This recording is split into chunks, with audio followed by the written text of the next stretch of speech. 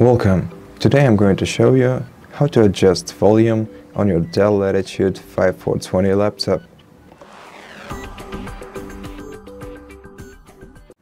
To do that, you just have to tap on the speakers icon and just slide this toggle to the right if you want to increase the volume, to the left to decrease it.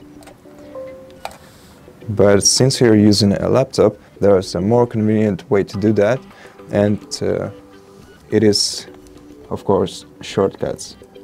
In my case, and in your case too, you'll have to use F2 and F3 buttons.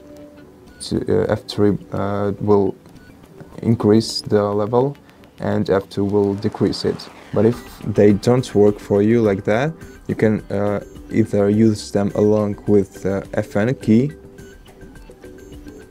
In my case it wouldn't work, but you can use it with Fn key like that, or you can just unlock your function keys by pressing Fn key together with the escape button, and then you'll only have to press these two buttons in order to adjust your volume level.